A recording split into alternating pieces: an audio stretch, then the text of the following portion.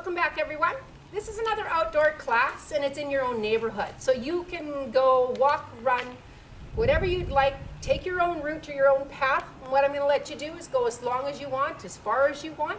And I'm going to give you a few items to look for as you are going about doing your stuff to do some exercises with. So I have my cheat sheet here. So you can decide, first of all, how many you want to do of these. I'm leaving that totally up to you. But for every mailbox you come across, I'd like you to do some jumping jacks. So those are fairly self-explanatory. Every time you come across a fire hydrant, you're going to do a skater jump. Remember the skater jumps? You want to use your arms and your legs. You're going to leap over an object this way, this way. Use your arms, and again, you get to decide how many you'd like to do. When you come across a bench, you're going to sit and relax. You get to decide how long you want to sit here and relax for, okay? If you come across a white vehicle, whether it passes you or whether it's parked, you're going to do some pulsing squats. So you're going to go down into a squat position and you're just going to pulse for as long as you'd like.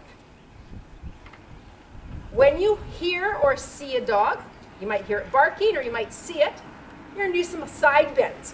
So you're just going to probably have your water bottle with you. You're not going to have any weights with you. You're just going to bend this way, this way.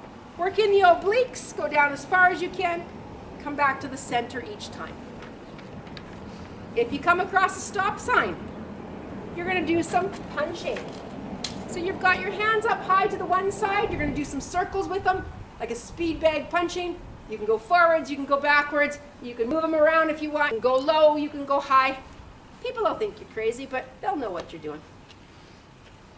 If you come across any houses that have for sale signs in them, you get to do some toe raises.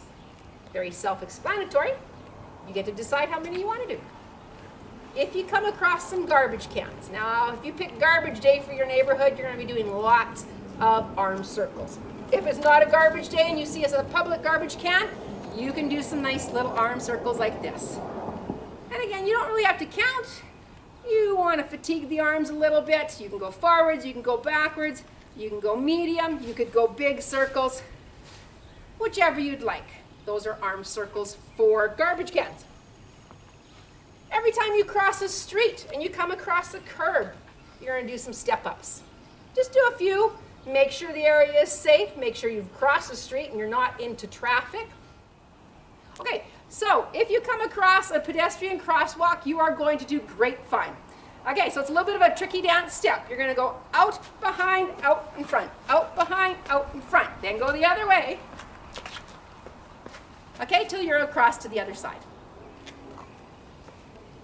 And our very last one, if you meet someone or someone passes you, smile and say hi. That is your exercises for a nice leisurely one around your neighborhood. Pick a nice sunny evening to do it, or early morning to beat the heat. Please enjoy it. Please be aware of your surroundings. Be safe when you're out there. Do not create problems or accidents when you are trying to do some of these exercises outside. Have fun, guys. See you next week. Bye-bye.